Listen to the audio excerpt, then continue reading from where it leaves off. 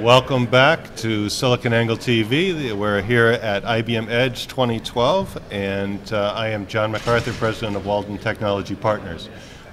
We're joined right now with Jim Torney from Essextec and Bill Bieljeski, who's VP of Technology Solutions and Services. And so we're going to, Essextec was just awarded received an award from IBM as our channel partner.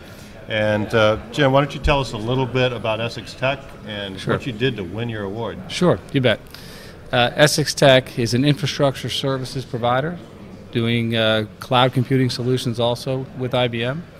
We're headquartered in the Northeast, so that is Delaware Valley, Central Pennsylvania, New York metro area. And we were recognized for that award because of the storage solutions that we've implemented with IBM software and storage products for customers, and our commitment to our own skills and how it benefits the customer. And you came down here with a lot of your own team. Yeah, a team of people to make sure we're current, both technically and sales education-wise, on the latest from IBM Storage Solutions. Okay. And Bill, yes. You spend most of your time customer-facing, helping them with their problems, is that right? Customer-facing, I manage the technology, our pre-sales solution architects, and our billable implementation consultants.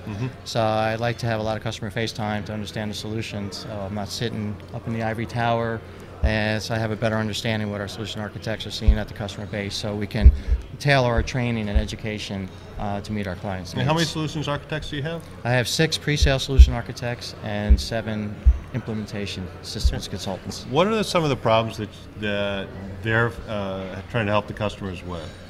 Customers right now, high availability and disaster recovery is a key point, and data migration. And the high availability, is that specific to virtualized environments or just in general?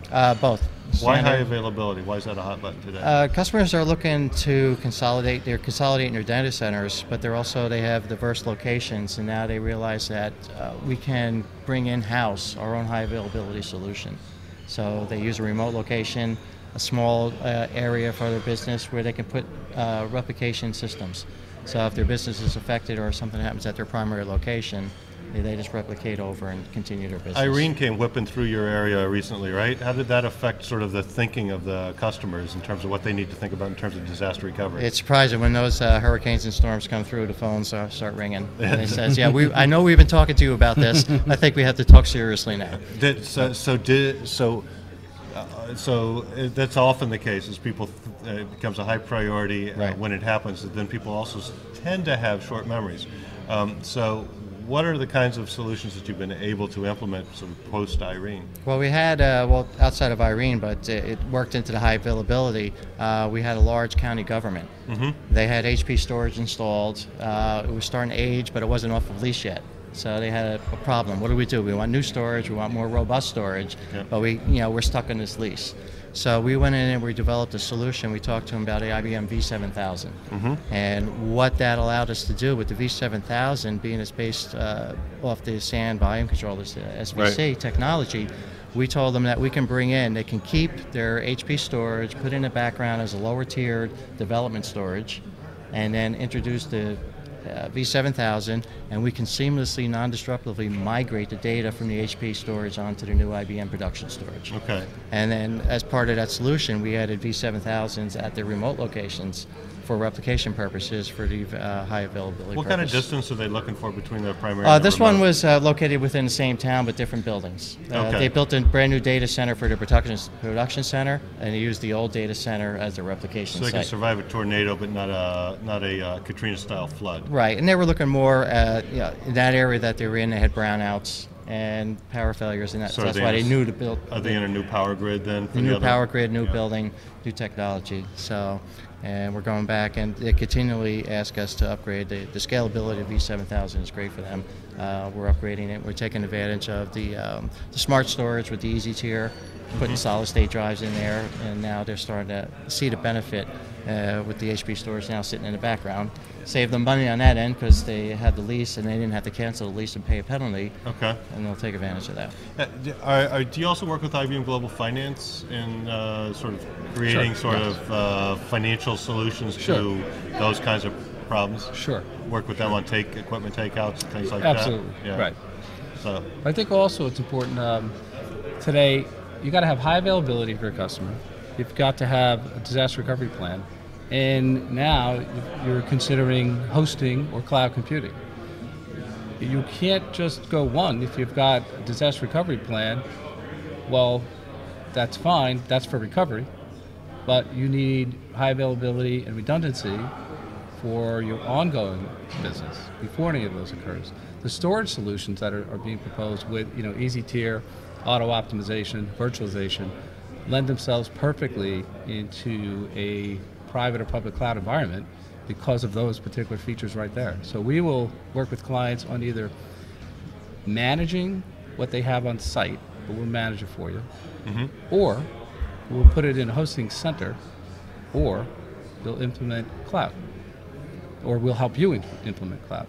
So those solutions are what we're seeing a lot of success in, and whether it's Irene that blows through, or just today, with the cost of computing coming down through managed services, almost every customer now is considering that option. Whereas 10 years ago, is considering managed service? Yes. Yeah. Okay. Yes. To lower their costs and get better availability. How much of your business is starting to come from managed services? Yeah.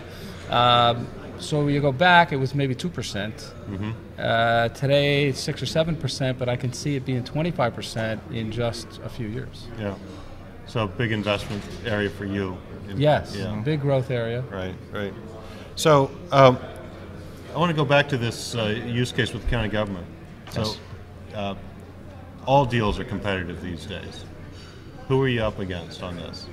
Well, HP we're up against, and then EMC took a shot at it. Okay. All right, but one of the keys to our solution development is, we're pure IBM. Right, we sell IBM Power servers, IBM x86 servers. So when we work with our customers and we develop that solution and we include the IBM storage in there, we can go in there with confidence and say it's going to work. Right, because of the thorough testing that IBM does. We've had so many situations where customers say, well, I got this EMC or I got this HP storage, attach it for now.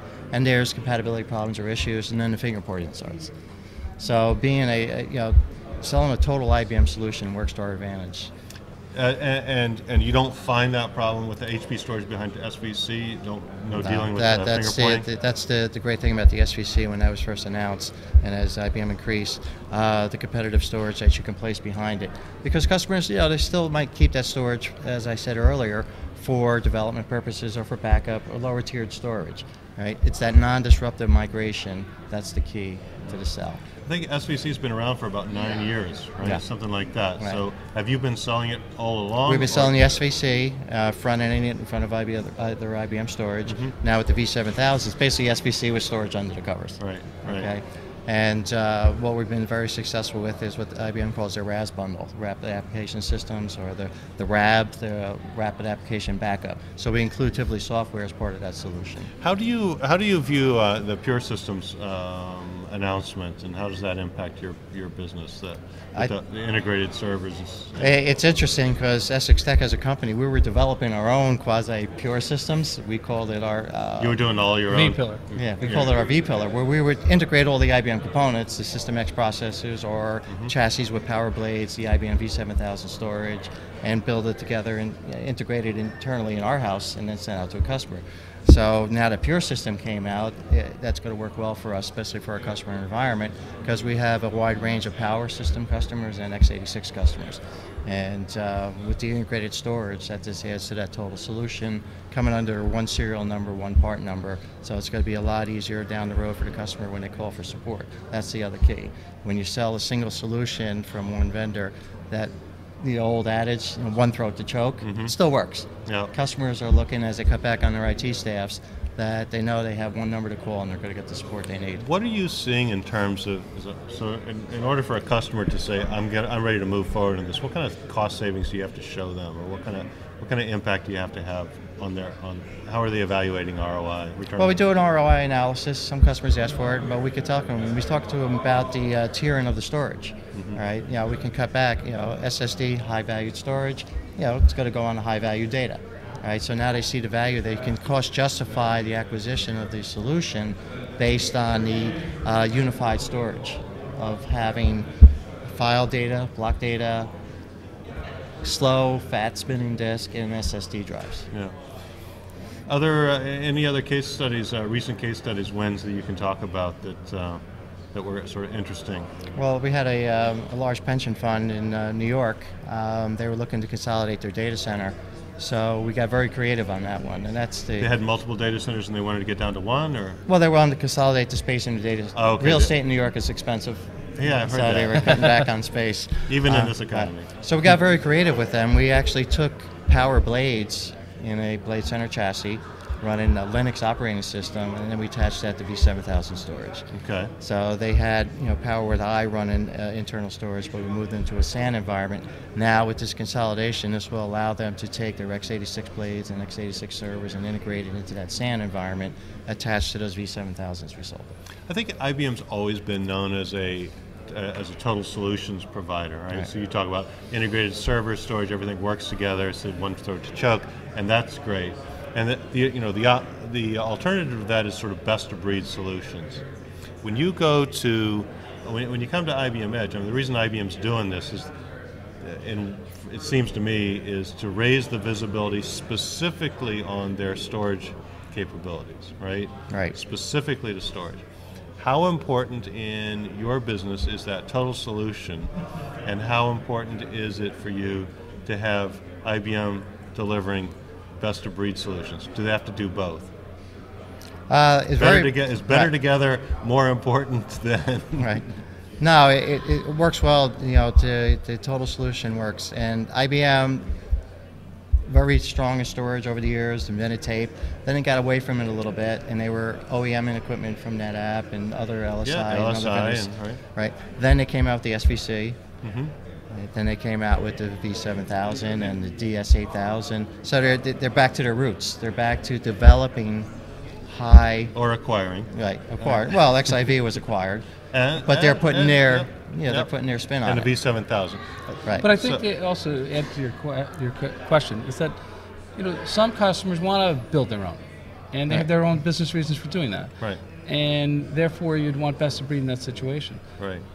But when you come down toward the middle market, and you talk to the CFO, well, the CFO wants to optimize costs and would trade off to get everything integrated. Right.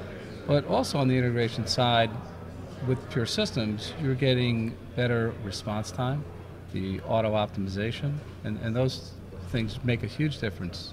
So while it is customer dependent, I would say that the benefit of integrated is 70% of the market would choose that. We've certainly learned that there's not one type of customer, haven't we? Yeah. Right. So, well, I appreciate you coming on with us today, Jim Torney, president of Essextec, and Bill Bieljeski, VP of Solutions and Services at Essextec. Thank you for joining us today here on theCUBE. We're going to take a short break.